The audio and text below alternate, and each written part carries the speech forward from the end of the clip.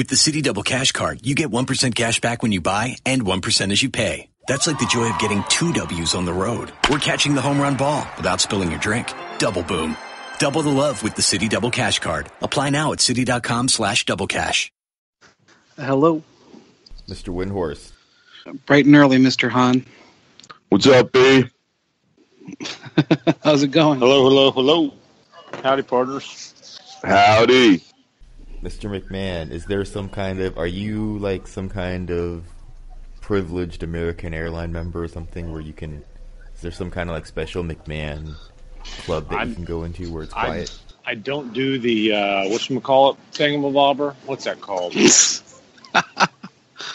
That doesn't come with platinum, does it? I think you got to pay extra for that. I ain't doing all that shit.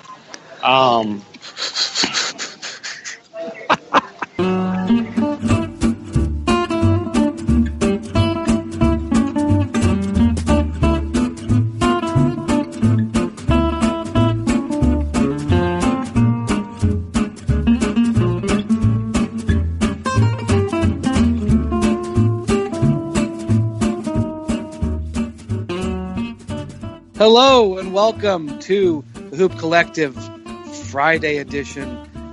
You know what we do. We talk about the NBA. We got a special guest this week. Not really a guest. He's not a guest. He's a member. We have a member in Chicago, Illinois. He's part of the collective. He's all over every time I read his byline, he's in a different city covering a different team. He's in Milwaukee. He's in Minneapolis. He's in Chicago. The guy with the finest voice amongst all of our NBA reporters, Nick Friedel. Nicholas, how are you, sir? I am good. It's good to be with you guys. I've listened from afar from a while, and now to be inside the collective here a couple times, it's been fun. Nick, kiss and ass. I don't care. I just want to make kissing ass will not get you off the hook, jolly old Saint Nick. I am coming for you. Yes. A couple things about Nick. First off, he's got a fantastic beard, and I feel like that. Are you still rocking the beard? Because I haven't seen you recently. Oh yeah. Okay. It's like I can't grow a beard. McMahon can grow a beard. You know, he's bearded, but I can't grow a beard. But Nick's beard is phenomenal. It's a phenomenal beard. The other thing is, and I feel like you were ahead of the curve on both of these trends. Beard, I think you were ahead of the curve on beards. Everybody and their brother's got a beard now, but you've been growing beards probably since you were 9. And he also wears pink beautifully. I mean, nobody wears pink in the NBA, I would say, like Nick Friedel. Nobody wears pink in the NBA like Nick. Nick wears the best pink. He's great. It's Russ and I. And B, as far as the beard goes, my nickname in high school was Ogre. Yes. When I was 12, I was about the same size that I am now. So. Did you dominate all the sports because you were bigger than all the other kids? Oh yeah, I was always all-time quarterback. I was always the center on the basketball team that was shooting threes from all over. Oh, ahead of his time again. Exactly. He's a man for all seasons. He was Mark Gasol. My buddies always used to call me the black hole on the floor because once I got that ball by the 3-point line, I didn't want to go make a post move or anything. I was throwing up a three. So absolutely, I feel like I started the trend offensively that has continued to this day. Congratulations. I call you a different kind of hole. Joining us from Phoenix, Arizona, from Sky Harbor International Airport, which is why he's going to be using the mute button a lot, because even though we do this podcast every week at the exact same time, he booked his flight. I mean, how many freaking flights are there between Phoenix and Dallas? Hey, man, I got to get back to Dallas for a little. Nikki's little Timberwolves are coming through town tonight to face the mighty 2-13 Mavs. The one, the only, Band McMahon. He's Band McMahon, Band McMahon. He's the baddest dude in all the land. He got Texas blood as thick as mud. He's Band McMahon. McMahon. And yes, spinning the dials. in LA, of course, and I have words for you very soon here, Mr. Andrew Hahn. You just better prepare yourself. I'm going to be nice to Andrew the Hahn because he got up at 7 LA time to accommodate little old me. Yeah. So last night, guys, Celtics had one of the biggest wins of the season so far. McMahon, I know what this is like when you're covering the game after it, or you're working the same night. You don't always get to watch it. I don't know if you got to watch it. How much? I got to watch stretches, including down the stretch. So I saw the fouls that the Warriors are using Kleenex to whine about. Nothing ever goes the Warriors' way. You know, it's so unfortunate. It's tough. It's tough. I mean, but when you score 88 points, I mean, that's a good half for the Rockets, but it's tough to win a game. It was. The Rockets scored more in the game, in the first half of the game you were at last night. I was like, when Chris Paul comes back, I actually thought in a weird way the Rockets benefited, as a really quick aside, that the Rockets benefited with Chris Paul's injury because they were probably headed for a little bit of some rough seas early in the season, integrating those guys. And then when Russ went out, or when Chris went out, it sort of like cleared the way for them to go back to the way they were playing last year and ended up with a great start. And I was like, in a weird way, it kind of benefited them that Chris got hurt. And, you wanted to get him healthy anyway.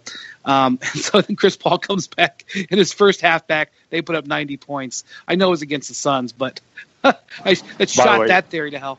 No, well, D'Antoni had the same theory, and he's like, there's going to be some bumps, and and I said, well, after the game, I said, well, what happened to the bumps? And they'll come, but he says, like playing golf for the first time in a while, that first round, and it's also like playing putt-putt when you play that first round, because it was the Phoenix Suns.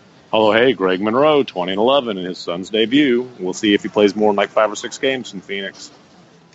So I actually kind of in a weird way think that the Celtics start has somewhat been benefited by the fact that they don't have to integrate Hayward and Kyrie. But just by handing the keys to Kyrie and letting him go and kind of play the Isaiah Thomas role it's a different type of player, but that has helped them. They've won a whole bunch of close games that because like if you look at the Thunder, for example, and they're 500, and you'd look at them and say, boy, they're really struggling. And then you compare them like to the Rockets. Or to the Celtics, and you'd say, "Oh, the Thunder are really, struggling integrating these guys." And I'm like, "Yeah, because they're actually integrating them." The Celtics haven't had to integrate the 2 stars, and the Rockets haven't had to do it.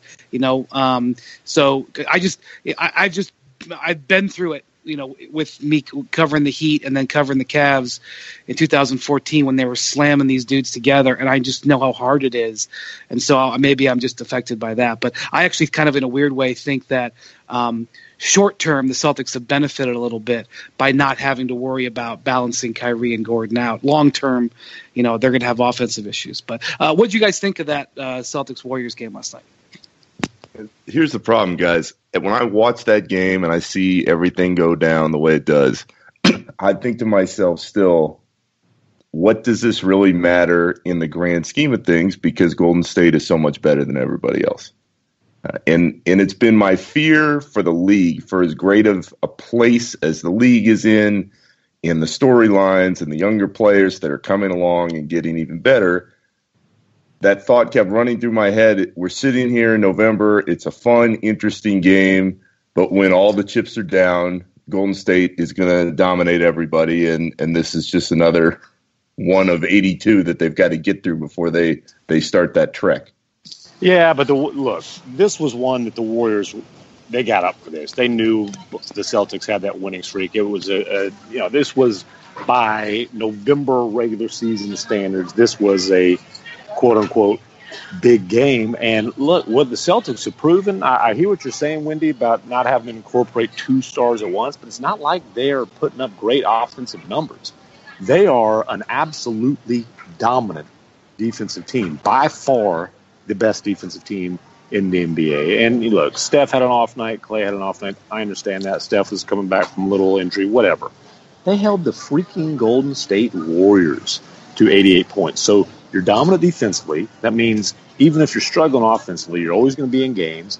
And then they got the cojones factor originator himself, who no longer is eating meat, and somehow that means something in crunch time because Lord knows when he was chowing down steaks, all he did was hit a freaking Game 7 NBA Finals winning dagger. But whatever. So they got skinny Kyrie, whose cojones are just grande at this point, and they're dominant defensively. And that's what I love now is the East is interesting, and some of it's because of the young star power over there with the Greek Freak and Porzingis, but really it's interesting because no longer can you just say, you know what, the Cavs will flip a switch, they're going to cruise through the East. And I still would not bet against the healthy LeBron to win the East.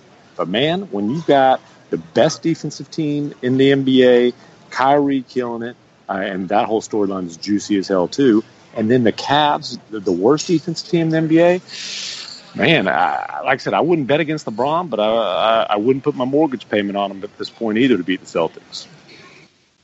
Yeah, well, the Cavs are now after getting beat by 46 the other night. The Kings are rapidly challenging the Cavs for the 30th ranking in defense. The Cavs could crawl to 29 here pretty soon. That's the kind of company you want to keep. No a team that gave up 120 whatever to the freaking Atlanta Hawks. Yeah. But Mr. McMahon, do you really believe? So you're telling me right now that you think that Boston this year in a 7-game series has a legit chance against the Cavs? Like I said, I would bet on LeBron, but legit chance, yes, absolutely. Because we're talking about a horrific defensive team. And look, LeBron will try at some point. He's in the playoffs. He won't stand with his hands on his hips while an opposing point guard drives the lane for a dunk like he did in Dallas when he was admiring Dennis Smith Jr.'s fine work and wondering why the hell Phil Jackson didn't draft him. But when the Cavs try hard, maybe they can be an average defensive team. And the Celtics are spectacular. And it's interesting because suddenly Kyrie's like trying on defense and ain't so bad. It's interesting how that happens. Is Brad Stevens the Kyrie whisperer? It seems like he's gotten through to him early in this season more so than I can remember for anybody. Or maybe Kyrie came in with something to prove. You think maybe that could be the case after he forced his way away from LeBron and saying, "I don't need LeBron. I don't need. He ain't my stepdaddy." This is all fantastic. First off, LeBron it's already becoming, he's like a purveyor of commentary on rookies because like when he got to Charlotte the other day, the media in Charlotte was like, well, what do you think of Malik Monk? You know, what about Dwayne Bacon? You know, he gave his blessing to Malik Monk and Malik Monk was all excited about it. You know, so did he say, who the hell's Dwayne Bacon? I'm going to cook him. He did the same thing for Markkanen when the Bulls went through Cleveland. Exactly. I know. This is like becoming a thing. He was talking about how he stayed up late to watch Arizona's games, and because Markkanen wore retro LeBrons and had a nice shot, he really appreciated where he was at right now. Is Markkanen got a Nike deal? Or is he I believe so. But I am not 100% positive. That's the thing about Dennis Smith. He's Under Armour, and he's still down with them. Now, when Steph was praising Dennis Smith is Adidas, right? No, he's Under Armour. Oh, he's Under Armour. Oh, okay. Yeah. Which when Steph went out of his way to lavish praise on him, you kind of lumped in a little. Maybe there's some shoe love there, but no. By the way, Dennis Smith Jr. did something that was very smart. Waited until after Summer League to sign his deal, went to Summer League, boosted his stock, and then got paid a little bit more. But some people say that deal wasn't that good. So so here's the thing: like LeBron recruited Dennis Smith both to Nike and to his agency, Clutch Sports, and Dennis Smith did not go with either. And in the past, that's been a bit of a death knell for LeBron. Like, for example, back in 2009 or 2008, he put the heavy recruiting push on Derrick Rose because Derrick Rose, at the time LeBron was with CAA, and he wanted to get Derrick Rose as in a marketing client with his firm LRMR, and they wanted to get him with Nike, and Derrick Rose didn't choose CAA. Chose Adidas and, didn't go with LRMR. And so the next year, LeBron really went hard after John Wall. He was flying down and going to Kentucky games and all of a sudden wearing Kentucky gear. And I was like, oh my gosh, LeBron's a Kentucky fan. No, he was just trying to recruit John Wall to his agency and recruit him to Nike. And guess what happened? John Wall signed with Dan Fagan and signed with Adidas. Reebok. And now he's with LeBron's agency years later.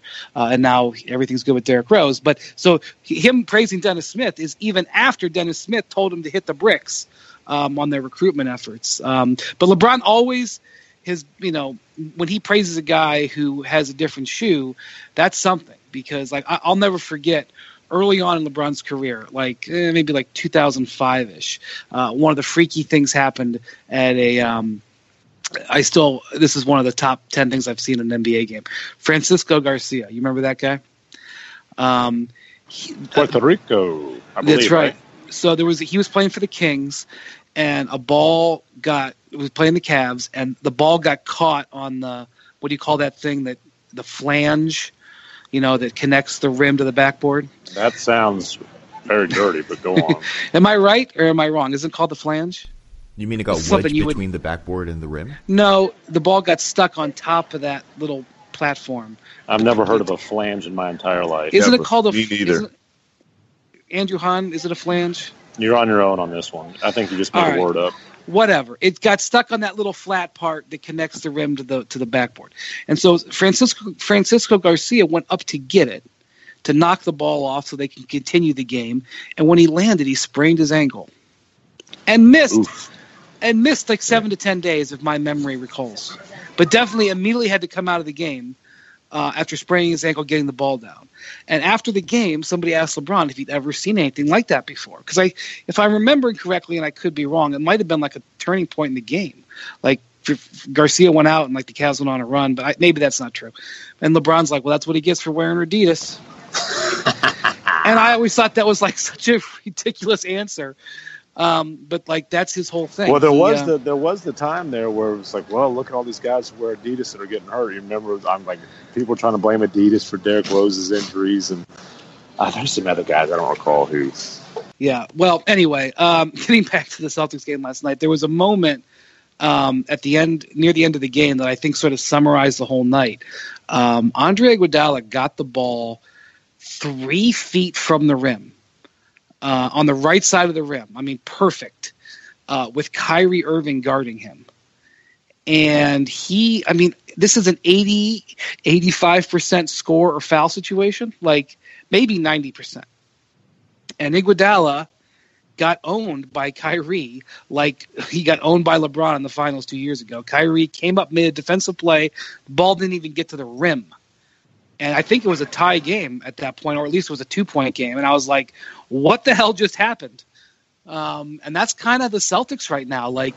Everybody that they put on the floor defends and is disciplined and is in the right place. And they gang rebound and they rotate and they close out to shooters and they help defend and they recover. I mean, they are playing extremely high-level defensive basketball, and that's how you hold a team like the Warriors to 32 points under their scoring average like they did.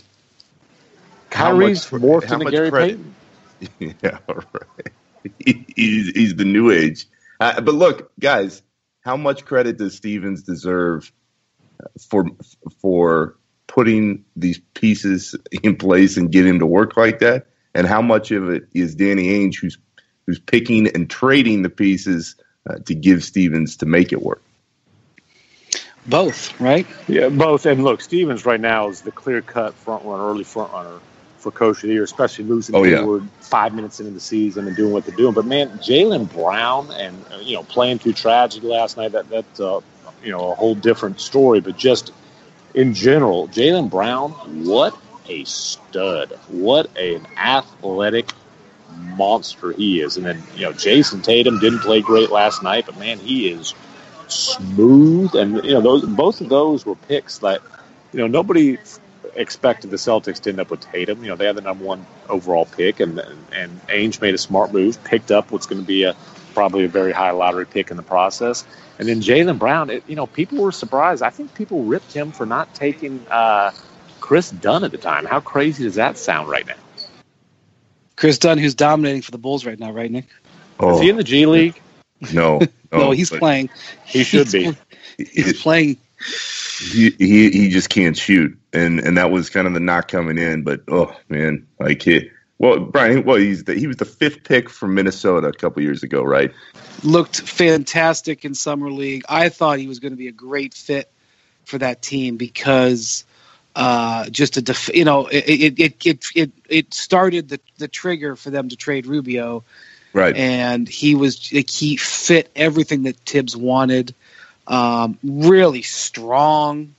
Could take the ball from people. I remember watching him in a couple of preseason games his rookie year, and he had no idea what to do offensively. But I just thought he was going to be a dominating defensive player, and he just hasn't.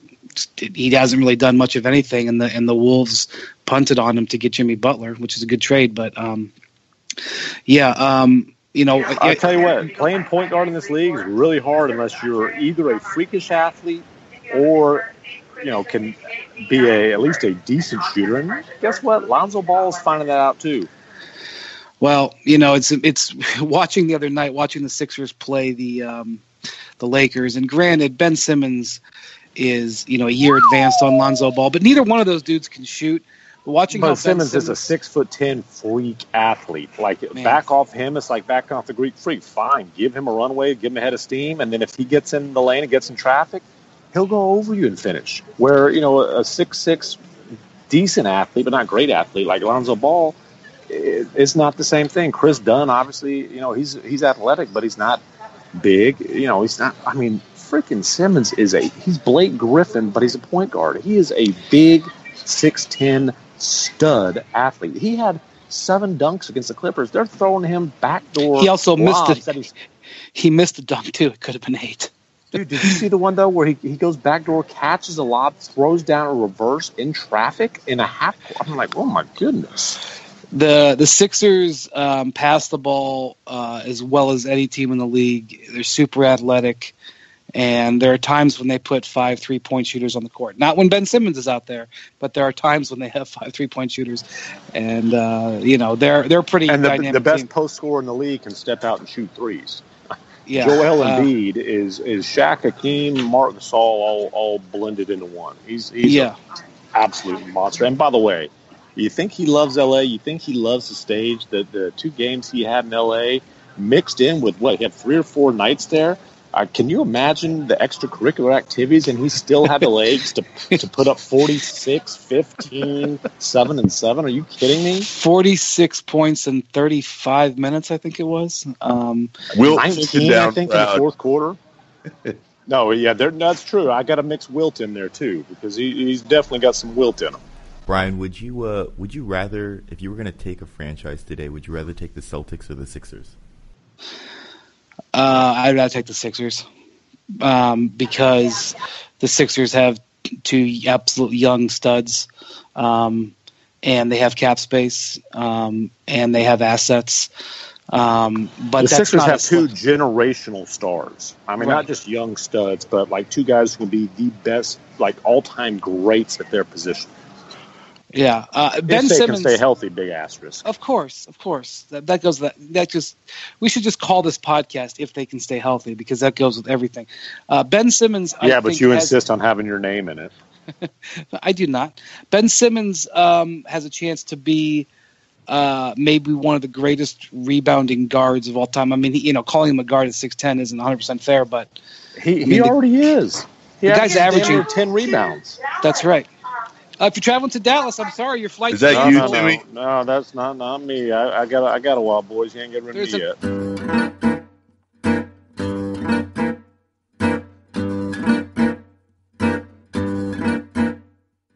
How many flights to Dallas, Friedel? How many flights to Dallas do you think there are between Phoenix and Dallas a day? There's got to be 10 to 15. Okay, number one, I had to get back to the Timberwolves and Mavs, okay? I mean, it is an absolute must because Dirk's guarding Karl Anthony Towns tonight, and I think that's going to go real well. Number 2, and actually this should be number 1, I had to get back in time to pick up my girls from school. I mean, look, Okay. I am. All right. I am. Good answer. I'm in the running for Father of the Year here, and I'm not going to let that get screwed up by this damn podcast. Okay. All right. I love it. And I love Brian with the good Wendy, answer, Family Feud style. And Wendy, when you need fathering tips, trust me, you can give me a call. I got them all. Oh boy, it's coming, and it's coming fast. We're down to less than 3 weeks, less than 2 weeks, I'm not maybe. going to make the joke that came to my mind. So real quick before I wrap up on the Celtics, before I want to transition. Just stuck in there. The best thing is everybody on this podcast is listening to it. They know exactly when Tim's about to talk because they hear right before he talks. They hear now boarding flight 1645 for Las Vegas, and then you hear betting on the come. It's hard for you to slip stuff in when the background comes in.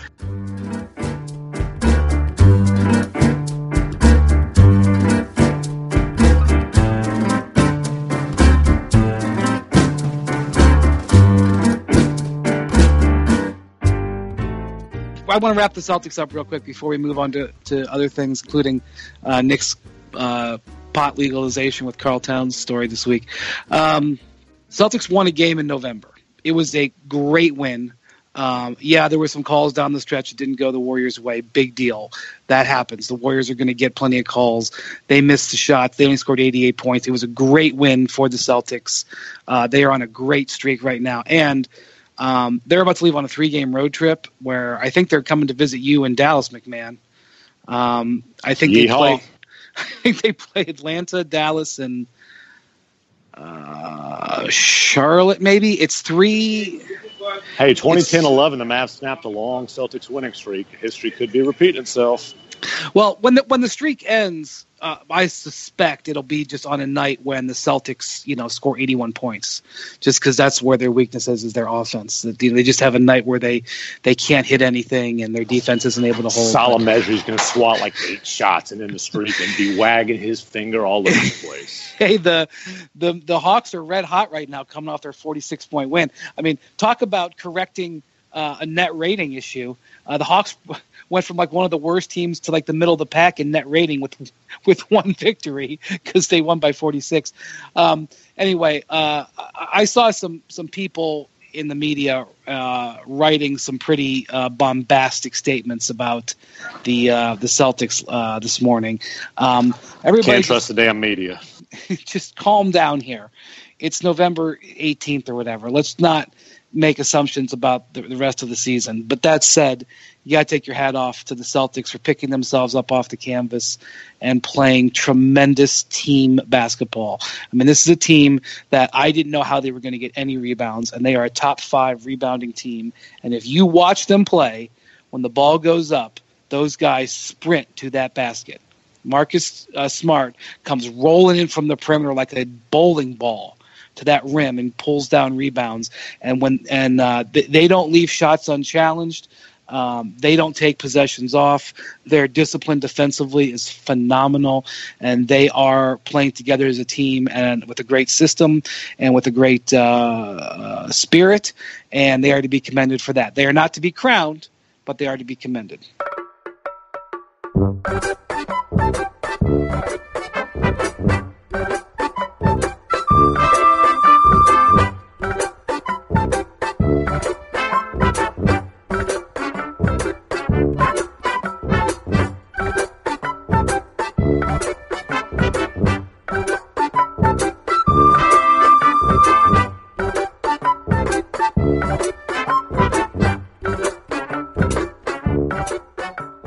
Nick, you had a story this week with Karl Anthony Towns where he made a compelling case backing up David Stern's words about the need to legalize marijuana.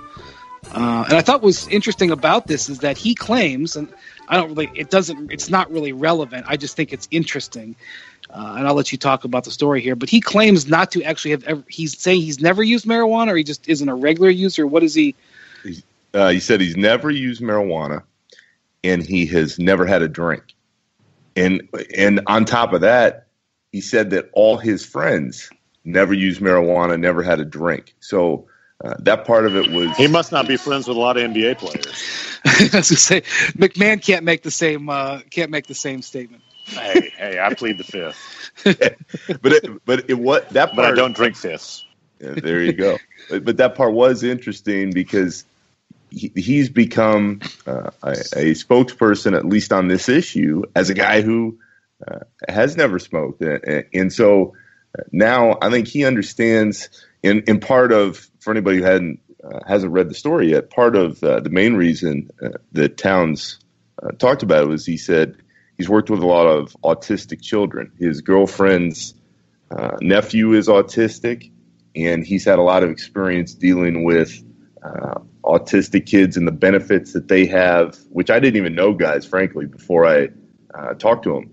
There's been a lot of studies that the properties from marijuana have helped autistic kids use or have a more normal life.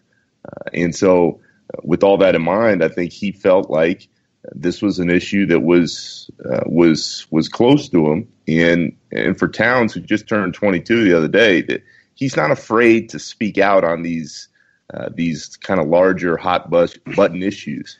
So, Nick, how does this story come about?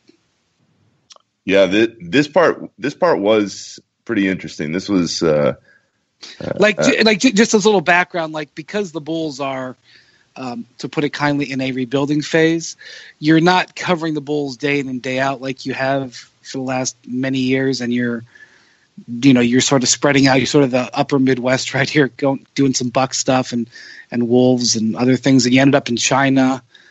I've been bouncing all over. I mean, Mr. McMahon set the trend last year for this, because when you have a really bad team and you can cover a bunch of different teams. And you'd like to stay employed, which is getting harder and harder to do. I just thought he wanted to spend a lot of time in Salt Lake City and Memphis. Yeah. That's what I thought he wanted. Really, hey, man, they hardly ever let me outside the state borders now. It's Dallas and Houston. He says from a road trip in Phoenix. Right. Okay, but so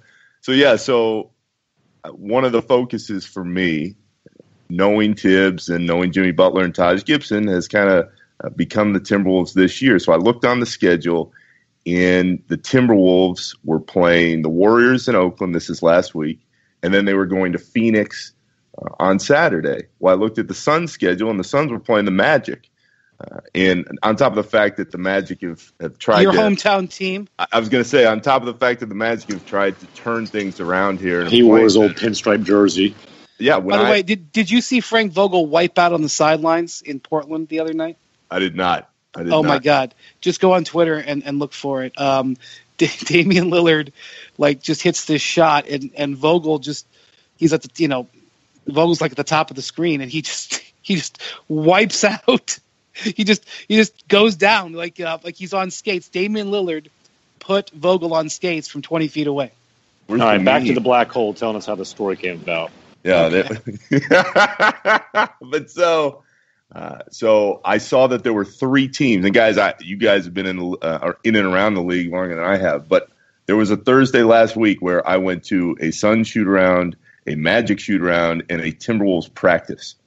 3 teams in one city at the same time. And the funny part was the Heat had been there as well. So everybody loves to hang out in Phoenix for a couple extra days. But all that being said, at that more specifically Scottsdale.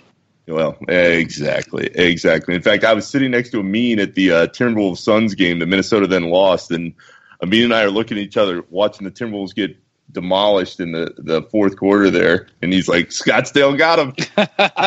Scottsdale got him. Yeah, you know who's got some good stories. You know who's got some of the good stories on the NBA is those guys who drive those carts in Scottsdale. In Scottsdale, people drive carts around. I'll bet those dudes have had some NBA players in their carts at 2 a.m. They have seen some stuff. But so I say all of that because at that Thursday practice in Scottsdale, or excuse me, in Timberwolves were in Tempe.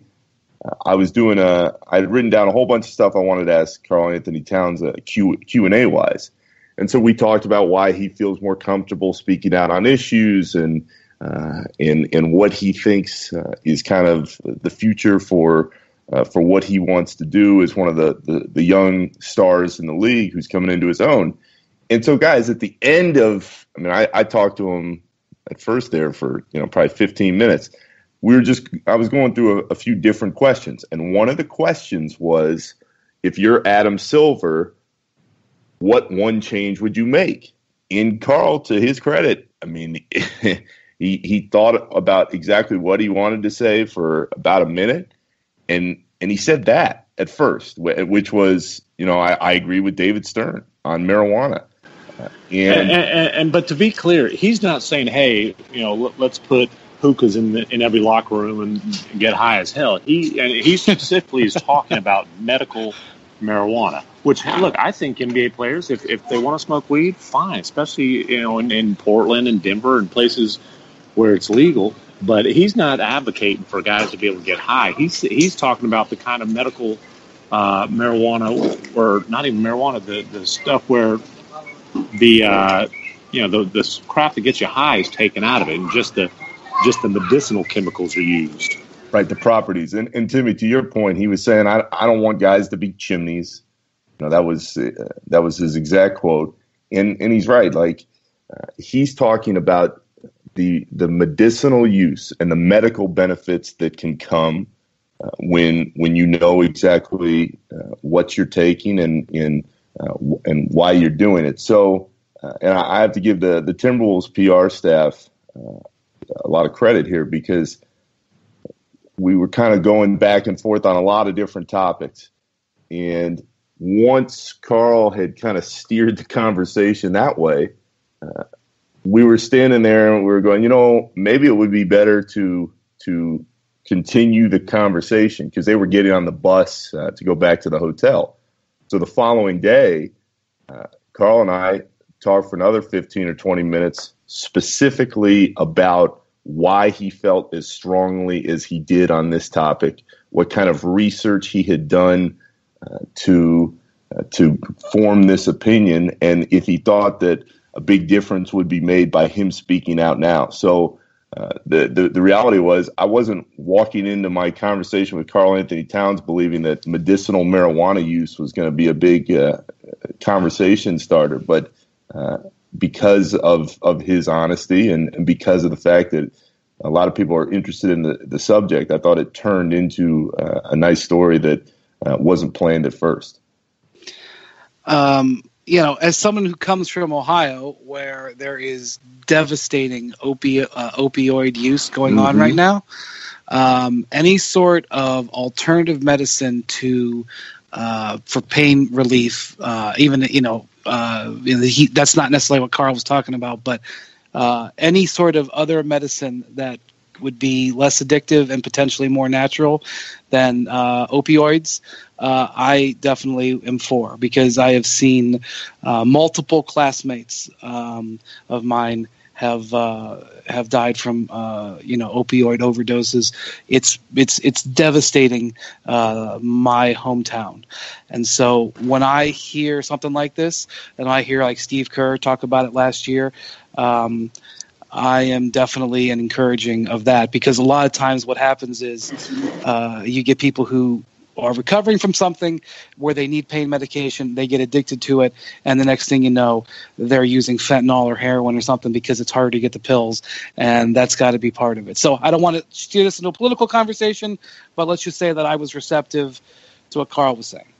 Do you think, guys, by Towns speaking out and by Kerr saying what he said last year, and of course David Stern in that Uninterrupted documentary saying what he said, do you think Adam Silver in the league office is looking at all this and saying, hey, maybe the change has to come here soon, or do these words just not matter as much to the league in the short term in making kind of any policy change? It is insane to me that this is something that the NBA is leading the charge on and not the NFL. As a matter of fact, when Eugene Monroe, an offensive tackle, tried to really lobby for this and make this an issue, suddenly he couldn't find a job in the NFL, despite the fact that he's a damn good player. And, obviously it is an issue in the NBA. It's an epidemic in the NFL. They pass out those pills in the NFL like they are freaking, Mike and Ike's.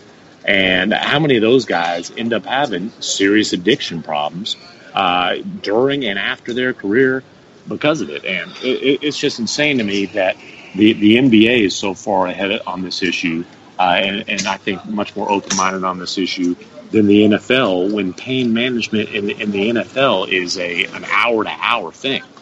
Wait, but what are they supposed to do in terms of being more accommodating when federally marijuana is still a Schedule I drug? Like, they can't sit there and endorse it.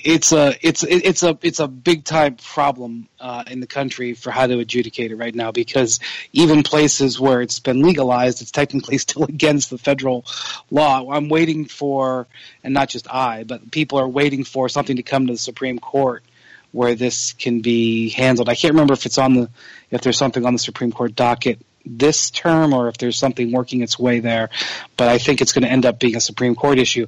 But in the meantime, what the NBA can do is have a selective enforcement policy, and I know that can be dangerous, and you got to keep that under wraps. But that's one of the things the league can do, and for all I know, they've been doing that for a while. With certain situations.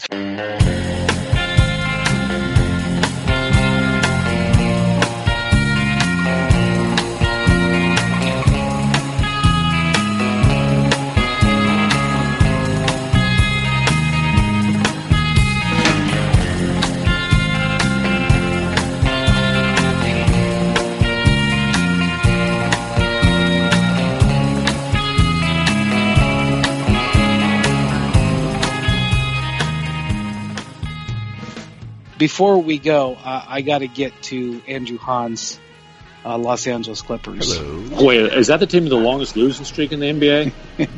Yeah, we're number one. And to make matters worse, or you never know, but they start a 5-game road trip tonight. Sometimes teams go out on long road trips and they find themselves. But that said, they're not going to find anything. Just to remind people, at the beginning of the season, Andrew Hahn called this. He predicted 52 wins. Am I correct? It keeps on going up every time you recall it. It was 50? Yeah. I think you started at 52, and then when I tissed you dropped to 50. Okay. Okay. Hold on, Wendy. You cannot taunt people about predictions when you don't have the cojones to make one. Okay, I'm just saying that when they were 4-0 on this here pod, I tipped my proverbial cap to Mr. Hahn. And you're going to untip it now? No, I'm just going to say. Now, what say you that they've lost 7 of 8, and if this road trip goes bad, maybe it'll go well, but if it goes bad, starts in Cleveland tonight, that seat might get a little warm for Doc Rivers. Yeah, I mean, before the season started, I would have said that Doc Rivers is probably one of the 5 coaches in the NBA that there was no chance that he would get fired mid-season. And like you said, if this road trip goes bad, I could see that seat getting pretty hot.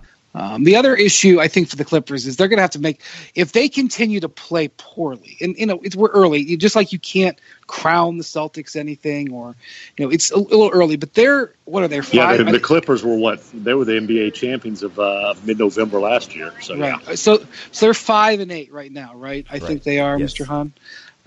They haven't played that many games. Some teams have played like 17 games.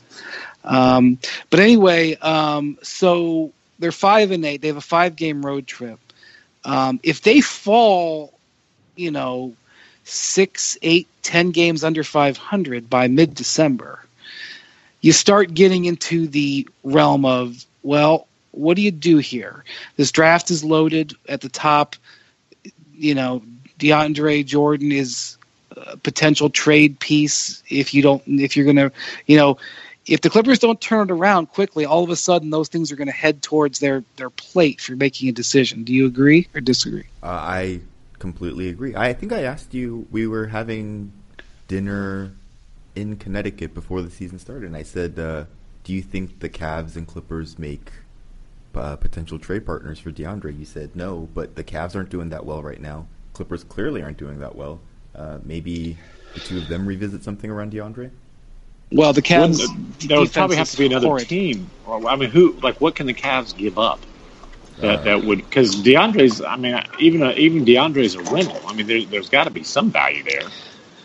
Well, it depends. You know, because he's a rental. You know, the Cavs could trade like Tristan Thompson and Jay Crowder. yeah, I think that would be a good deal for the Clippers. You know, the Cavs might be willing to give their first-round pick, not the Nets pick, but their first-round pick, and you'd have to include something else to make the math work. Maybe the Cavs aren't going to give up a lottery pick. Zing. You know, come on, McMahon. No lottery protected. Don't be ridiculous. Yeah. No, well, I mean, isn't there a history there of those teams trading and the picks not being lottery protected and not blowing up? Yeah, there was an unprotected pick, which was one of the best trades of the last decade until the Celtics started getting going, and the Celtics have made several moves that have knocked that Kyrie trade way back in the ranks. Who was that for? Was that Baron Davis? So the Cavs took on Baron Davis, which they summarily amnestied a year later. I mean, they still had to pay him, but he didn't sit on their books. And they traded Mo Williams and Jamario Moon, I think, for Baron Davis and the unprotected pick. And then that's Kyrie, correct? At the time, it was the number 8 pick, but I want to point out here because everyone likes to say that was one of the best deals. If the Clippers protected their own pick, then the unprotected Minnesota pick that they had for the following year would automatically go to the Cavs if somehow the Clippers got the number 1 pick, which they did. And that Minnesota pick the following year was highly coveted. That was like all of the Brooklyn picks these past couple of years. I just want to point that out. Okay, that was well defended, but it still was not a good trade. Yes, it sort of reminds me. Do you remember when the Nets traded their pick for Gerald Wallace, and that pick ended up being Damian Lillard, and they explained it. And by the way, that's not even anywhere close to the worst trade the Nets have made in the last how many years. I mean, the Nets were not going to be in the playoffs, or at least, I mean, I don't know, they were trying to make the playoffs or something, but they were headed to be a lottery team, and they said they protected at top 3, and I think it was top 3, and they go, well, we only think there's 3 guys in this draft who are going to help us. Right. It's not a good idea to trade unprotected picks. The Billy King special. Really not a good idea. That was another Billy King move. So, Andrew, what do you think the outlook is for the Clippers here? Now, they're banged up. Gallinari is out, although that can't be a surprise. The guy misses 20 games a year. And now Patrick Beverley is dealing with a knee issue, but he's had knee issues in the past. So, what's the outlook? And caused knee issues in the past. Correct. I think the outlook for them is, like you said, if they don't figure it out by mid-December, then they probably look to pivot and see what kind of return they can get for some of the assets that they have. I think that it's weird to say, but Milos Teodosic going down as early as he did was actually more harmful than people realize because they have surprisingly few play creators on that roster. And it's almost like they used to rely on Chris Paul or something. It's almost like that. I'm not familiar with that name though, Tim. So can't really speak to that. It's just they have to be stunned. I mean, even though they've had the injuries, they have to be stunned that they're 5-8 right now. 4 games into this thing, they're 4-0. Blake's looking like, oh my goodness, is this a sleeper MVP candidate? And they've won a game since then. Yeah, and they had no answer for Embiid. Just destroyed their dudes the other night.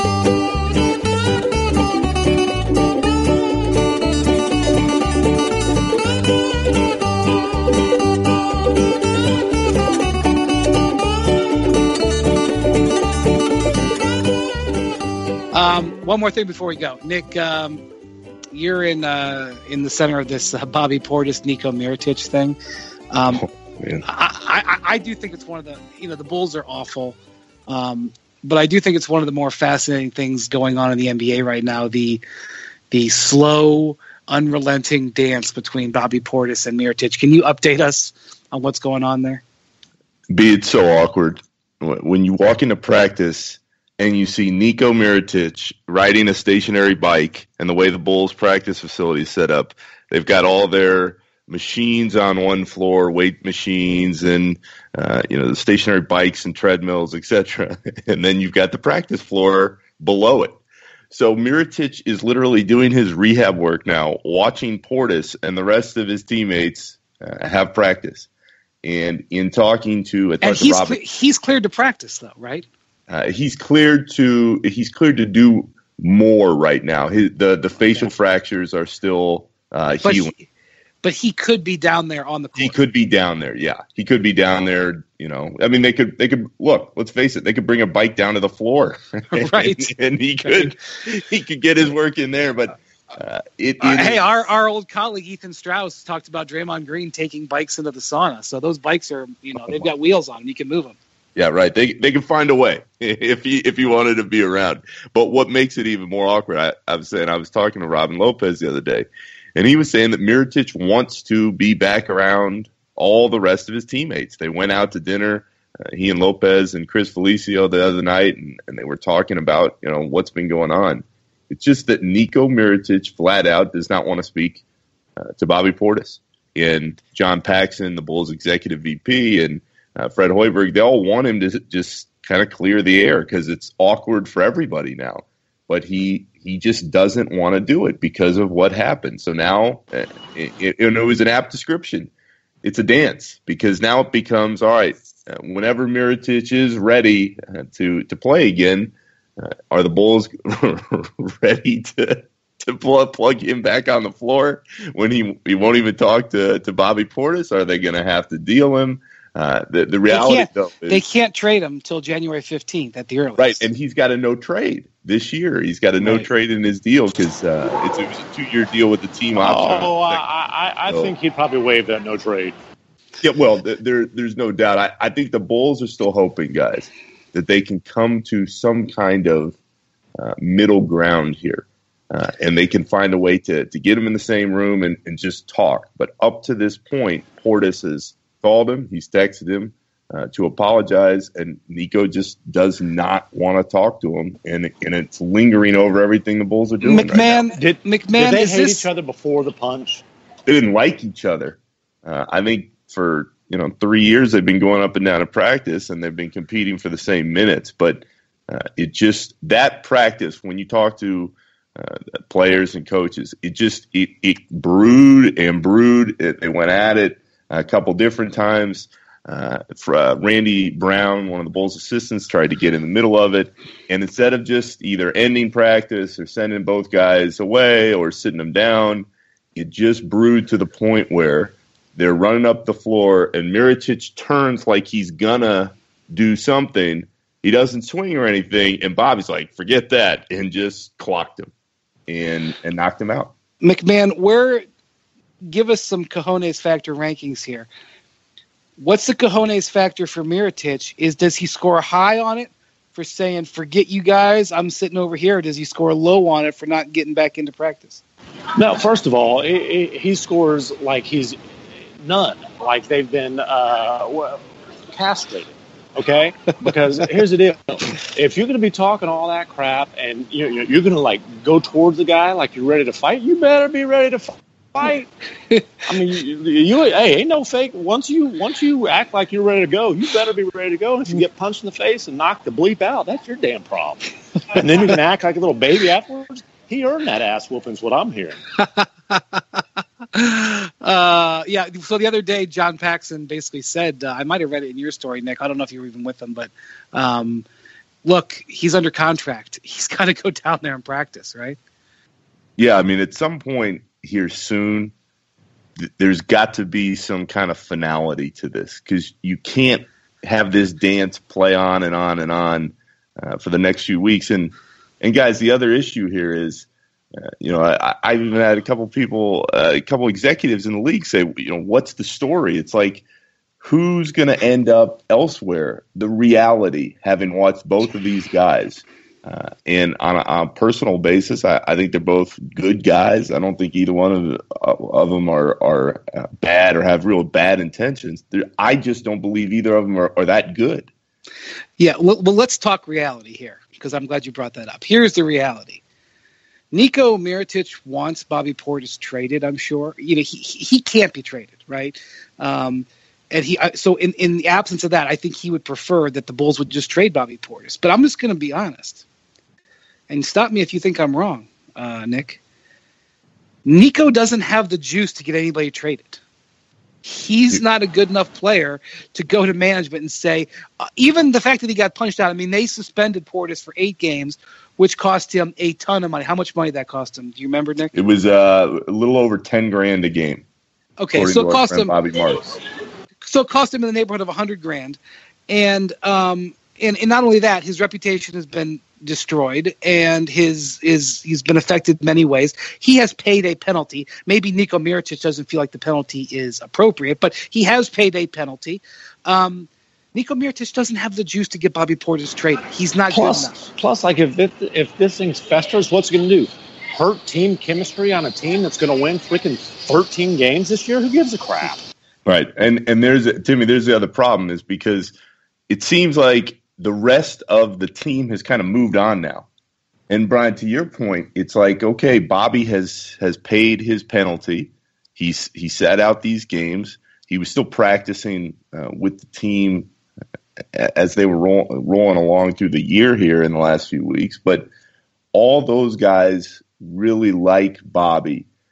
The same couldn't always be said for Nico, just because I think Nico, up and down the organization, has just rubbed people the wrong way in how he's handled some situations. And let's be real here. To the original point, Nico was supposed to come in and be a dominant offensive force for the Bulls. And he showed glimpses of that in the last few years, but he never showed it on a consistent basis. And so he came into the summer, and word was that his representatives were asking between $16 to $18 million a year. They wanted a 3 or 4 year deal. That never happened. There wasn't much of a market for him, and he had to sign a 1-year deal. And all that frustration, I think, has played into part of the way the situation is played out now.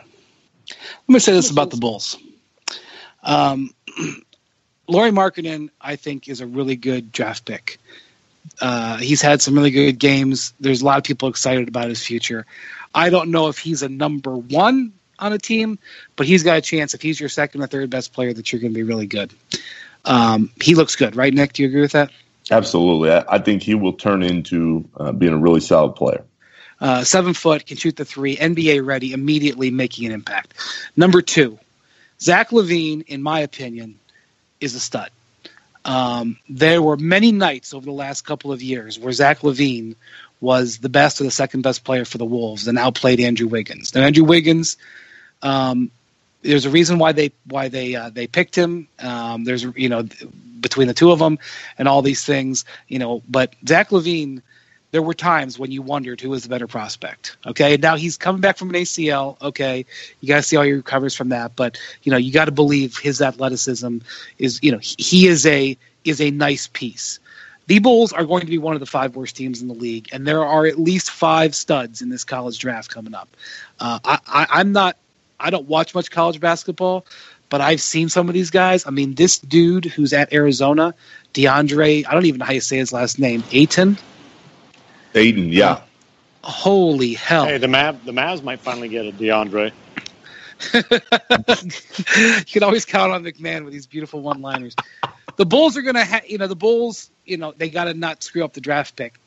1 year from today, they're going to have 3 legitimate pieces to build around. And it doesn't mean that they're going to work, but the Bulls have a method to what they're doing here.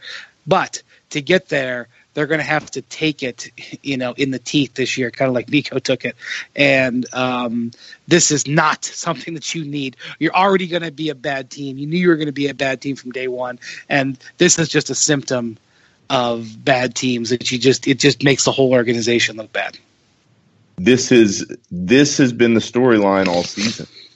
It's kind of sad for the Bulls, Brian, because you're right. All they wanted to do was have their terrible season, get their high draft pick, and move along into the future. And this is the thing that Bulls fans ask about constantly. But I'd add another piece quickly to the end of the future, the rebuild conversation for the Bulls. The Bulls got absolutely destroyed in Chicago here by a huge portion of their fan base and a lot of people around the league when they made the Jimmy Butler deal.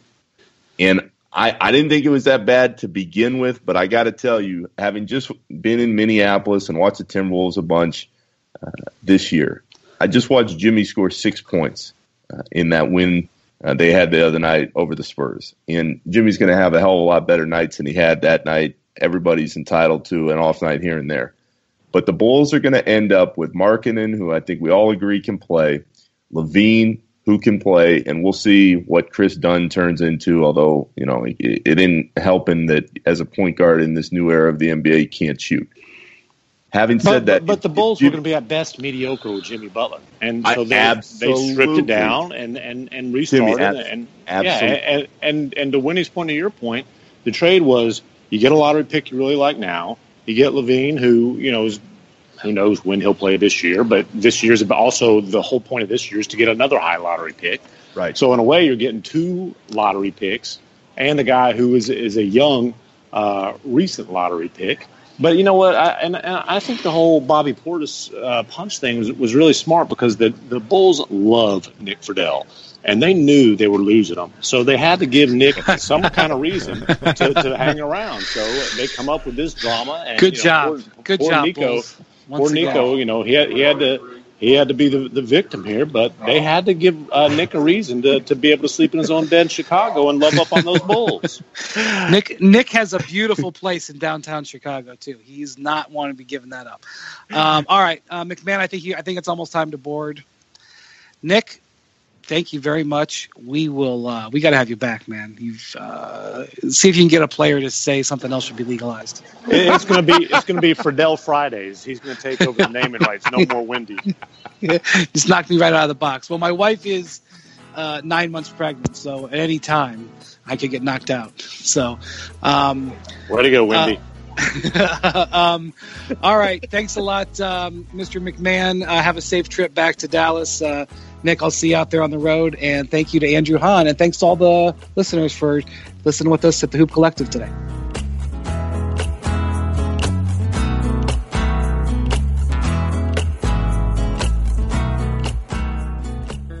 Before we get to KB and KP, here's a conversation with Brian Windhorst and Jody Avirgan of the 30 for 30 podcast series.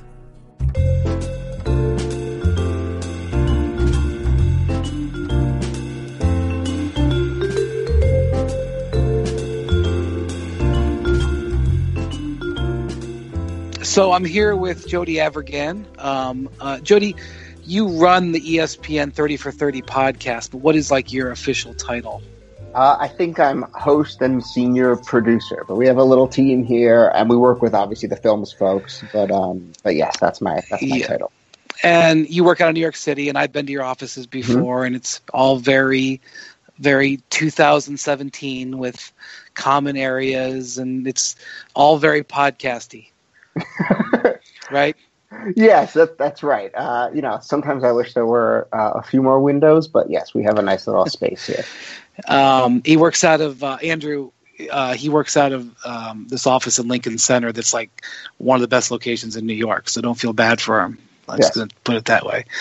30 for 30 just started its second season, if I'm not incorrect, and just put out a pod about the photo that the Miami Heat took in 2012 after the Trayvon Martin killing.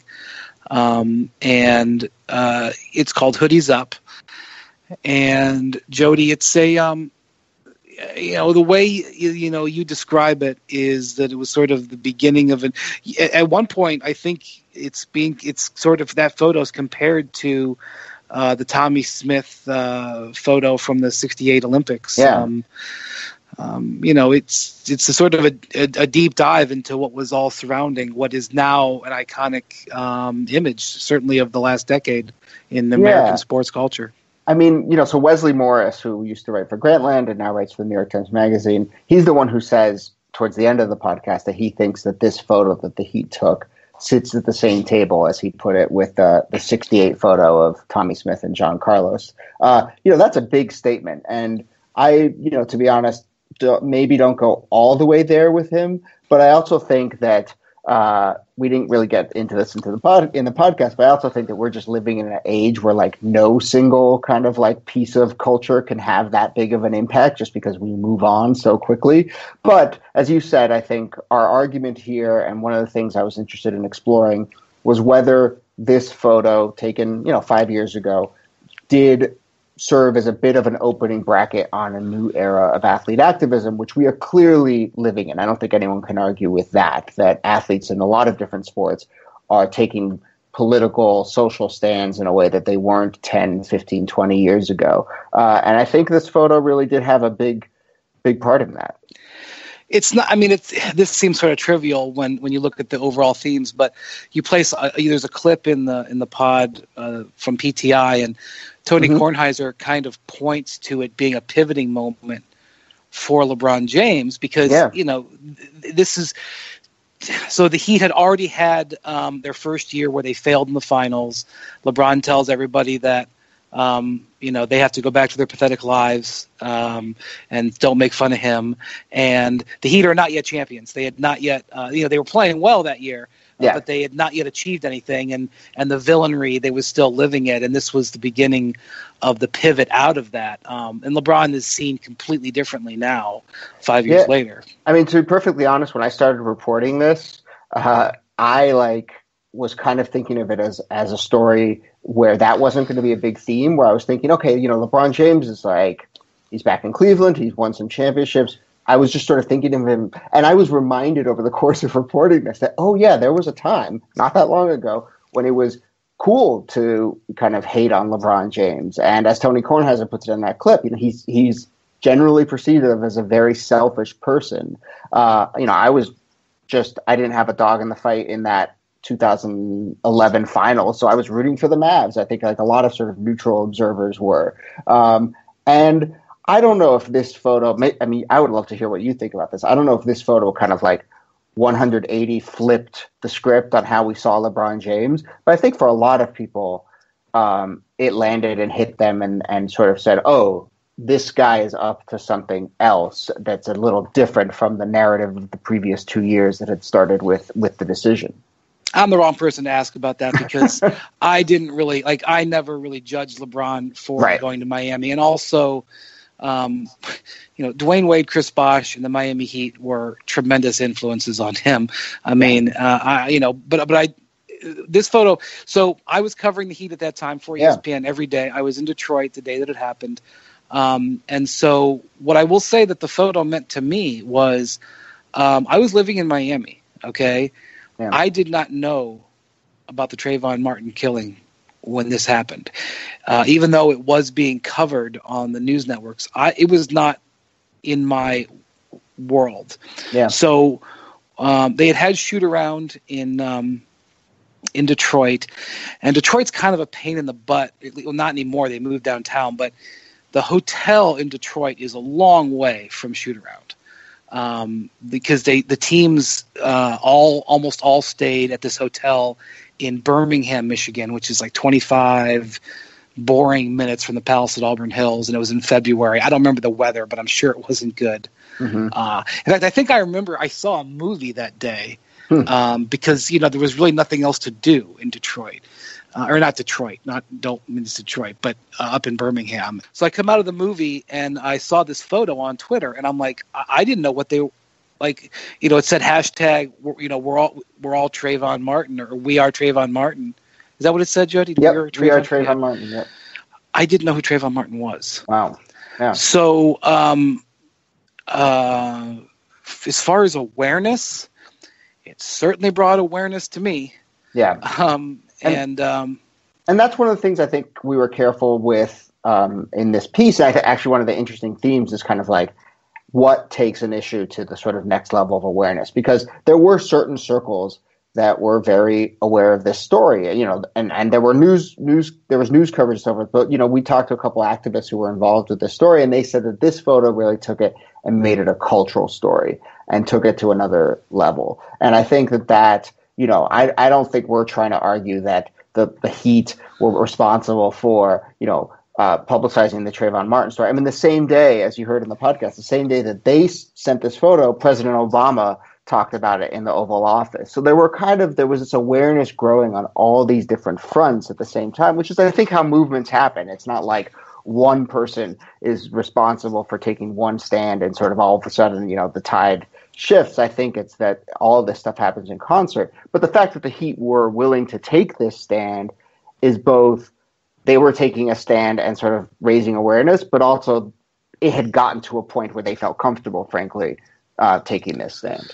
Yeah, and nowadays LeBron speaks about social issues as a matter of regular course. Yeah. I had to spend the afternoon educating myself, because when I went over to the arena that night, I had to ask questions about what this was. Now, like I said, LeBron spent 45 minutes at his introductory press conference, or initial press conference this year at Media Day, talking about political matters. Yeah. And I mean, it was a remarkable press conference, but it wasn't out of the norm. So now it's part of the norm. The other thing that happened a couple of weeks after that event in Detroit, Dwayne Wade's cousin, his nephew, was shot in Chicago. Mm-hmm. And that was also an awareness moment for me, because I remember that the Heat played in Chicago a few weeks later, and Dwayne had gone and visited his nephew survived.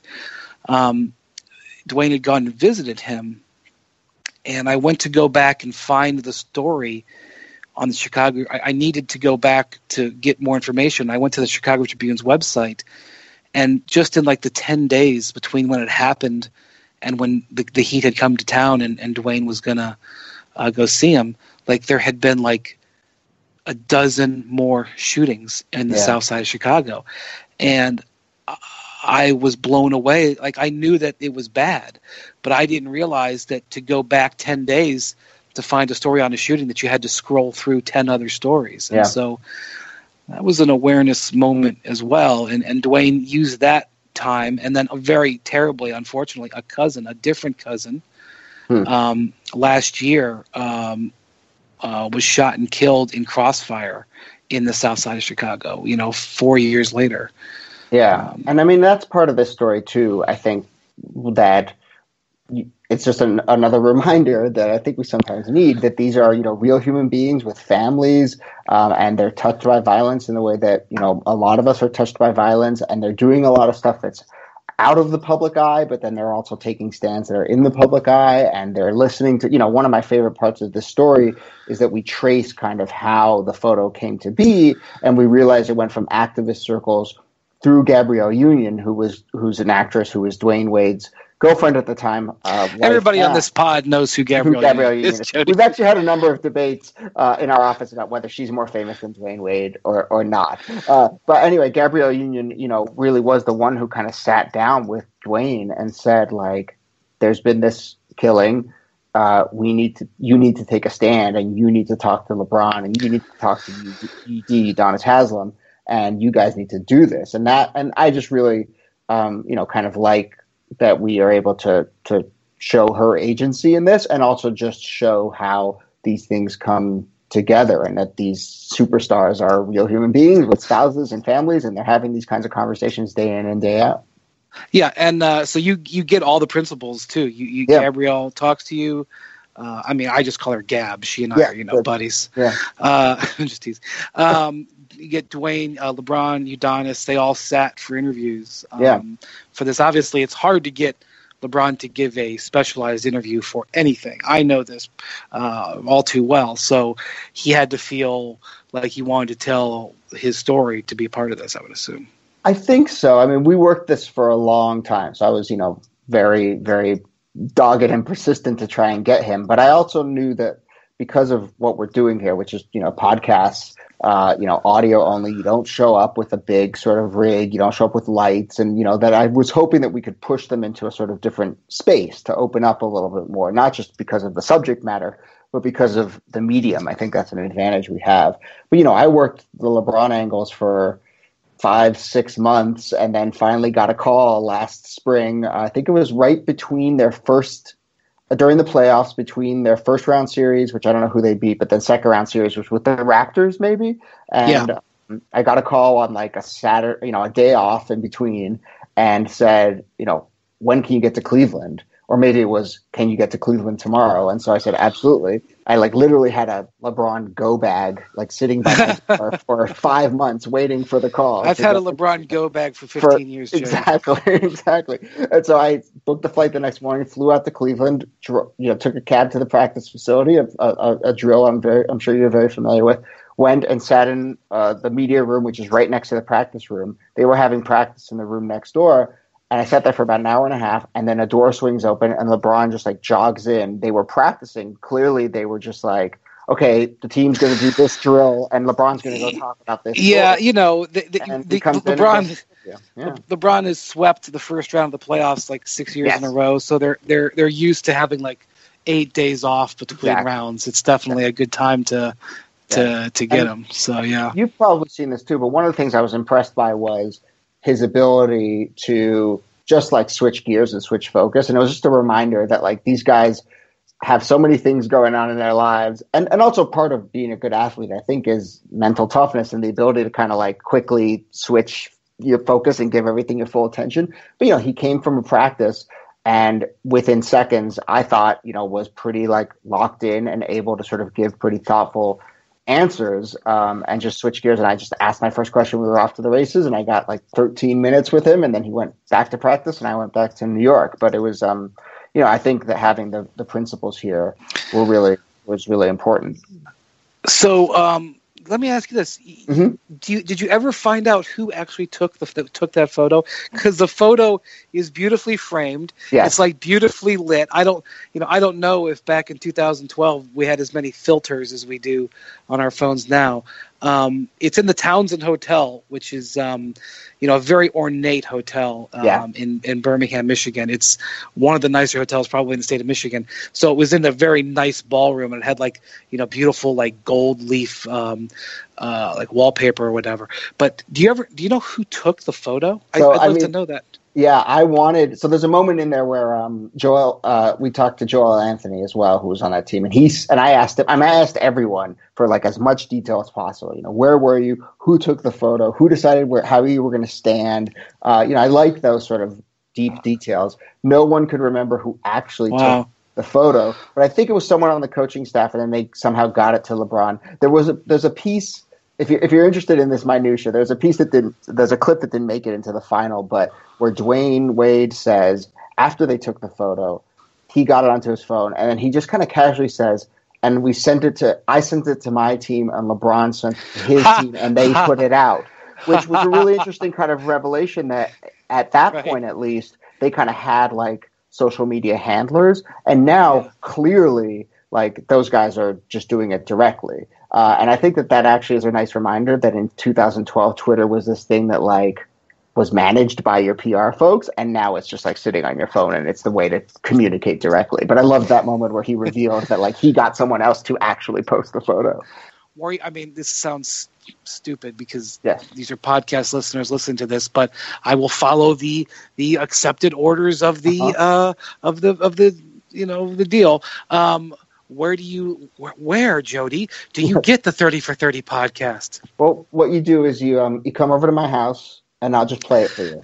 Okay, cool. That's the only way to get it. Now, you can go to 30for30podcast.com, but we're wherever you get your podcast. So wherever you're listening to this, whatever app you're listening to this in, if it's the ESPN app, we'll be there. If it's Apple Podcasts, we'll be there. But if you go to 30for30podcast.com, you can either stream it there or find all sorts of links to our first episode, and this is season 2 is off to the races, so we have 4 more. So, are you revealing what some of these other ones are, or go ahead? Yeah, no, it's out there. I mean, the topics are out there. So we've got, it's actually pretty fun. We've got a nice mix of stories and a lot of big names. So next episode is about UFC 1, the very first UFC, where it was literally just like what would happen if a sumo wrestler fought a karate guy, and they just like put him in a cage, and they did it. And that one's really fun and weird and interesting. We have a story about Wrigley Field and how there was like basically a 40-year fight to install lights at Wrigley Field. They were the last stadium to install lights. I remember the day they did. I remember watching it. Do you remember what day it was? Very memorable. 8/8/88. Is that they did it in the middle of? It was. They didn't do it till August of the season. Yeah, they waited till 8/8/88 to install them and do it. And then I don't know if this is a giveaway, but it ended up being a rain out, which I just love. I don't remember that. No, just God basically saying like, no, you don't get to play at night, and they had to finish the first night game the next day. So that's a really fun story. And we actually have the former announcer for the Cubs narrating it, which is really good. And then we have a story about John Madden, the video game, and the kind of like early days of. That was definitely my era. That was definitely my era. Yeah, and there's some good history there. And then our final one is about, I don't know if the name Felix Baumgartner rings a bell, but he's the guy who did all those Red Bull stunts, including the one where he went like many, many miles into space and jumped. He jumped out of the balloon. Yeah. And we have the story of we actually sort of tell the story right up until the moment that he jumps, because there was just a lot, and I won't give away too much, but there was a lot that it took to get him to that moment, as you can imagine. And so we kind of got all the access and got all of them to talk about the sort of putting it together. All right, Jody. Well, thanks a lot for coming on and letting us know about it. And you can check it out. The 30. Look, you can just search 30 for 30, and you'll get it. You don't even have to put in their stuff in. But all right, thanks, Jody. Take care. Thanks, Brian. Take care.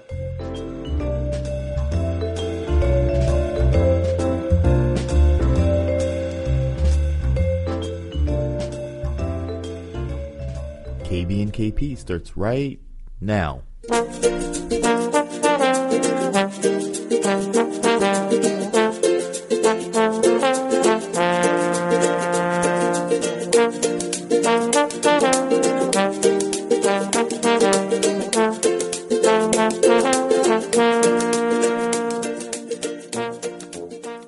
Pelton, you have a question that you've been sitting on for a couple of weeks now, right?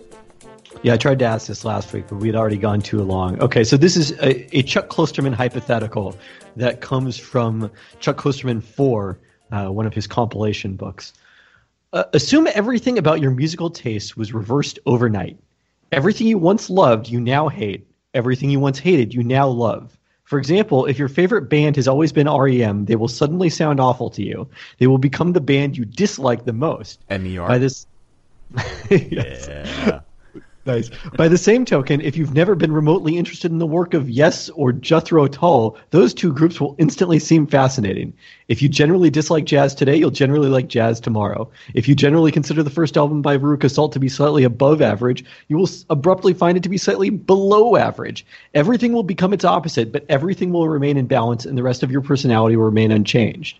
So, in all likelihood, you won't love music any less or any more than you do right now. There will be artists you love and who make you happy. They will merely be all the artists you currently find unlistenable. Now, I concede that this transformation would make you unhappy, but explain why. You're essentially telling someone to become the inverse of their own musical tastes? Yes. And to say that the inverse is equal is not the same. Opposite but not equal. So here's the thought I have after having ruminated for the past decade on this hypothetical. Is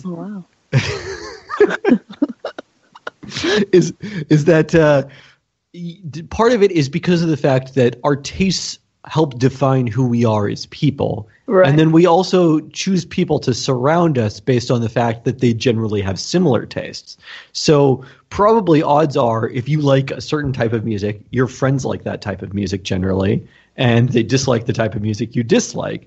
And all of a sudden, you're going to be a huge outlier if everything about your personality changes, which gets to a more general point, which is that like by liking or disliking things, we're constantly defining our own personality, and that also applies to how we feel about basketball. Interesting. I feel like whoever came up with this just hotboxed an entire Walmart. Oh yeah, that is a very accurate depiction of Chuck Klosterman. Is it? Yes, it is. That's great. Hi, Chuck. I don't know. I guess this gets at like the problem of genius, I guess. Yeah? In what sense? Like if you are someone who likes, I mean, I guess if you take it in the general sense, like if there's something that's generally not liked, and then all of a sudden overnight, I mean, you're saying in social groups, but I'm saying in society. Yeah. There's something that is not liked, and you happen to like it or happen to create it. That, I guess, is what genius is. I think that's what a hipster is. Is this a Kanye reference? Oh, good point. Kanye is a great one that we could get into. So the reason I thought about this last week is because we were talking about how KB, I don't know if you actually feel this way, but you were raising the idea that people would be unhappy if their friends weren't consistent in their behavior, even if it was actually behavior they liked better, hypothetically. And so that's sort of what also happens here is you've got this huge disconnect in the consistency of what you like. Huh. But you do have memory of liking the other thing? Yes. Okay. Got it. But what does that look like generally? I think that's where I'm most interested. Wouldn't like a real world application of this be for most people from high school when they go to college, for example, and they are one way with a group of people, and then they're able to completely reinvent themselves in a new environment and go in a completely different direction? Well, that gets us an interesting area, which is, are either of those your, quote, real personality, or is there such a thing, or is it all situational? Right. I guess the way you receive art or receive concepts, like if I keep going general, I'm assuming that's not really what the exercise is about, but when have I ever cared? But I think if you take it in terms of like the regular population, and then like someone, a genius, or like a literary genius or a musical genius, or like Einstein, or I don't know, I guess you tend to like or enjoy or explore patterns that other people don't and find off-putting, actually. So it's funny because I always say, if you want to figure out how smart someone really is, don't hand them a packet of math problems, but rather ask their opinion on some controversial piece of real art. Like Lolita is a good example. And we're like, will the person have an automatic aversion to it because it deals with the subject of pedophilia and call it a nasty book and wrongly ascribe to the author some sort of dreadful Freudian diagnosis of his own? There's like a lot of literalists out there who think that you can't write a book like that without being a secret pervert yourself. Like we have this established idea that makes us have this natural aversion to something like that. I don't know. I feel like some events of the past week have. Or will they take on like the challenge of the actual literature? Because great art is bidirectionally difficult, meaning for both the author and the reader. And if you realize that, then you can enjoy the art of a controversial book and realize that the book is far from anti-moral, if we're speaking of Lolita, and it's actually fiercely moral. I think there's a lot of people that would rather grasp onto the general idea of this is a perverted book, this is disgusting, this should be on the banned list. It's not, you just have this concept of a book that's not really enjoying the book. A real artist or a consumer of art, like a real genius, will reveal some sort of mechanism of the, I guess, wonderful toy that is literature, right? Like, meaning you don't read for some infantile purpose of identifying with characters, and you don't do it for some teenage purpose of learning to live, and not for some academic purpose of indulging in some sort of generalization, which a lot of authors of novels tend to do. But a real consumer that's ready to embrace difficult art reads or writes for the sake of form and their visions of that art. And a real I guess, consumer genius of genius work does not share the emotions of the people of the book, like not of the characters, but rather of the author of the book and the joys and difficulties of the creation of the book, because then you are truly enjoying genius. And I think a lot of people, like if we take this concept generally, would rather go with the general idea of how like everyone else feels about a certain topic. And then if theirs is the one outlier, even if it is a, I guess, evolved form of experiencing art, it is still an outlier, and that makes you feel not good. Like, hasn't that happened to you? Like you've felt like you've had maybe even a better idea than everyone else, but it's just different, and therefore you don't like it, or you have a bad feeling about yourself maybe because you feel excluded? I don't know. I'd say I feel like defiant often when that's the case, as opposed to excluded. So does that make you feel happy or unhappy? I'm kind of a consensus builder by nature, so it probably makes me a little bit unhappy, but I'm okay with it. Han? Mostly I was just thinking about how we are so quick to try and pin down these players that come into the league with specific thoughts or opinions or ideas, and almost in an attempt to try and catch them in some kind of contradiction. And that's got to be incredibly frustrating for people that are on a much more accelerated development cycle, whether they're ready for it or not. Yeah. And especially then in a society where, because of social media, so many of our thoughts have been recorded from such a young age. Ugh, that gives me anxiety. But yes, true. I mean, what you were saying, Han, sort of reminded me of, like, there's this Bill James theory that basically whenever a young player comes into the league, we ascribe to them this, if they're very successful, we ascribe to them this moral, these great morals as well to go with it. And then basically set ourselves up for disappointment when we're revealed that they are in fact all too human. I think that, like, in baseball, Alex Rodriguez was a great example of this, although he's enjoyed this weird renaissance now as a commentator on Fox, and then also just general all around. I don't know how I would describe what it is A-Rod is doing as a businessman now, but and on Instagram and social media. But whatever he's doing, it's fascinating. He's doing J-Lo. Well.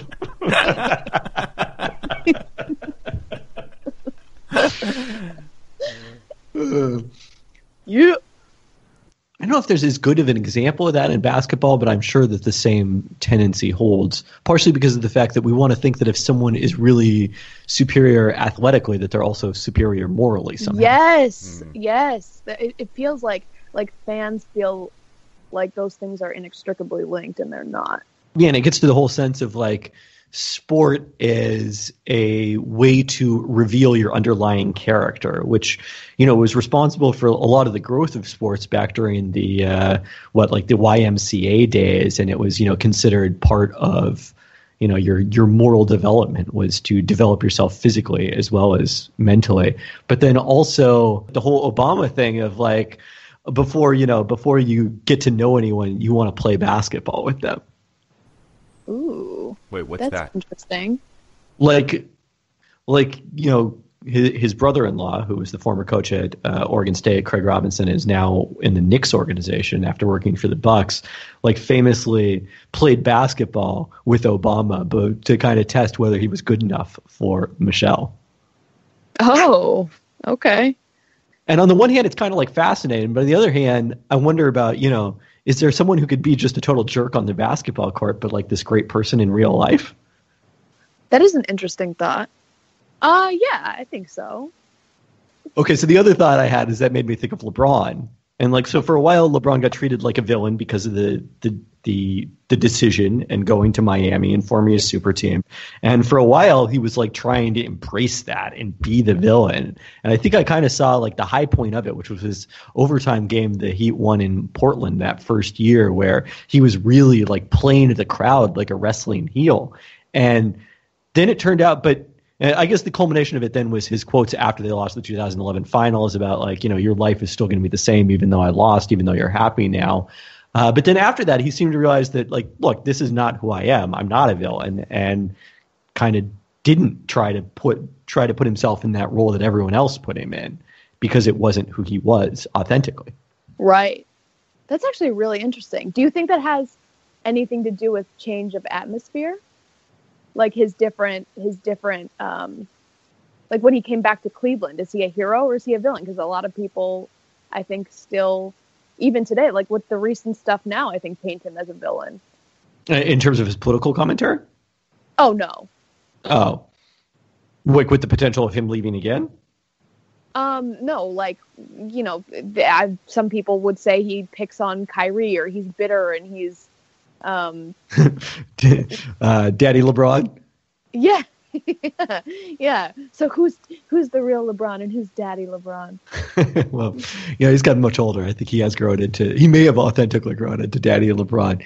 Yeah, I mean, but it gets to that idea of who the world sees you as. You sort of are going to think you are that person. Do you become the villain? Like once the superhero, like LeBron or like a Michael Jordan, starts to lose a little bit, and that's, I mean, I think he looks great for his age. I think he's doing really well. I think he's not really falling off any cliff, really. But if once the superhero starts to kind of feel the effects of age, does he then turn himself into the villain, or does he turn himself into the father superhero? And what does that say about the superhero in the first place? Yeah, I mean, I think the one thing you commonly see with NBA players as they age is their don't give a f***ness goes off the charts. Ooh, like, bleep it. Yeah, Kobe in particular is like the great example of that, right? Where yes. He started cursing all the time and saying what he really thought, and it turned out that he had this very interesting, perhaps still somewhat calculated personality that was very different than when he was basically trying to pretend to be Michael Jordan during his younger years. Ooh, I love Kevin's always Kobe shade. Always there. I love it, actually. No, I find like grown up DJAF Kobe very fascinating. DGAF Kobe. You learned from your first mistake. I didn't like one bleep for Han was enough. Isn't that what it sounds like? It sounds like quack quack. Oh. When you say the F word, it's a quack quack. When you say something else, it's like a meh.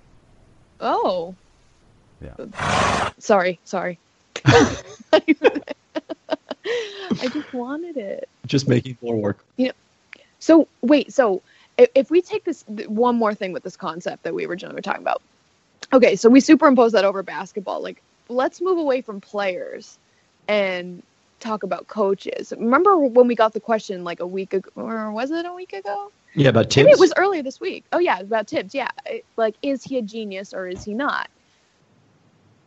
The people, do we see them as, like, what is our concept of basketball genius? And like, what makes, is it, because, okay, what makes us special as human beings, right, is being aware of being. So in other words, if I not only know that I am, but I also know that I know it, then I belong to the human species, and all the rest follows. So like the glory of thought and poetry and like a vision of the universe. And in that respect, the gap between an ape and a man is totally greater than the one between the amoeba and the ape. So the stupidest person in the world by this definition is like an all-around genius compared to the most, or the cleverest computer. Not most clever, that's actually grammatically incorrect. How we learn is just fascinating to me, right? Like, to imagine and express things is this riddle with premises impossible to express and also a solution that's impossible to imagine. So I think there exists genius in forms of creativity and art and innovation, even in like sports. And we talk about Tibbs, or like Pop and his playbooks and all that maybe a general audience may not be ready to experience. And maybe in basketball that translates to may not be ready to counter or deal with. And, you know, perhaps in other realms that they never would be. There are certain teams that will never be able to match what they have to offer. But if you think of like a true genius, a genius, I guess, can be thought of as like the Algerian man who dreams up a winter's snow, right? So meaning one who imagines what has not yet been and what is not yet imagined. That is to experience genius. So one cannot imagine what one cannot compare to anything. But when one does, that is the definition of a genius. It is not like a solvable math problem per se, but rather the unsolved math theory. So genius lies in the birth of the concept, not in any of its mechanical reproductions. So the genius sees the facts of the culture or a basketball world or like the court or whatever, the so-called facts of the world, the so-called facts of the court, as like farcical and fraudulent in a way. They're always malleable and liquid for a genius and hard stone for a common man or like a common coach. So if we think about it like that, where many coaches see the court, see their players as these fixed in stone pieces with a fixed in stone thing, then I guess the real genius is the one that sees those all as liquid, right? Like the one who can come up with something that is not contained within what everyone else is. So this sounds like you're saying Mike D'Antoni. Right. That's a perfect example. So then right now in the league, let's say besides Pop or D'Antoni, do we see flashes of genius anywhere? Like maybe they're not a full blown, it's not like D'Antoni yet. It's not like Pop yet, but do we see flashes of it anywhere that maybe hint at that happening? I mean, maybe what the Pelicans are doing with DeMarcus Cousins and Anthony Davis and using those guys as guards, essentially. But that's still, I think, within, it's subverting the normal way big men are used, but it's still part of a general pattern towards it as opposed to being a completely new thing. Right. And genius also has to be effective, right? So like you can write, like a crazy book with all these but it can still be a bad book. And you can come up with like technically, I guess, like a theory in math or science or whatever, but I mean, none of your facts can be correct. Hello, Kyrie. How are you? If you're listening, cool theory. Well, this, by the way, to go back to your original point, though, it does make me think of my favorite Tibbs quote, which is the magic is in the work. Like, it really irks me when people call Rick Carlisle or some other coach a, quote, wizard, because that, to me, both it gives them too much power, because the players still have to go out and execute, but it also, in some ways, gives them too little credit because of the fact that it's not a magical power. The magic is that they've worked really hard and been creative and come up with solutions to make their players as effective as possible. Right. I think the big takeaway from all of this is that Kevin Pelton pronounces execute as execute. I was just thinking that. I was like, wow, that was okay. No one's going to say anything cool. Execute. It's like he got one of those like teacher packs of stickers with like eggs. And it's like, that was an excellent answer. Nice execution on this math problem. Thanks for listening. We'll be back to take your questions next week on Wednesday instead of Tuesday. Use the hashtag KBKP. Get them in early. Don't just wait till the end like all of us who procrastinate. Yeah, hit them with the hashtag. The magic is in the work.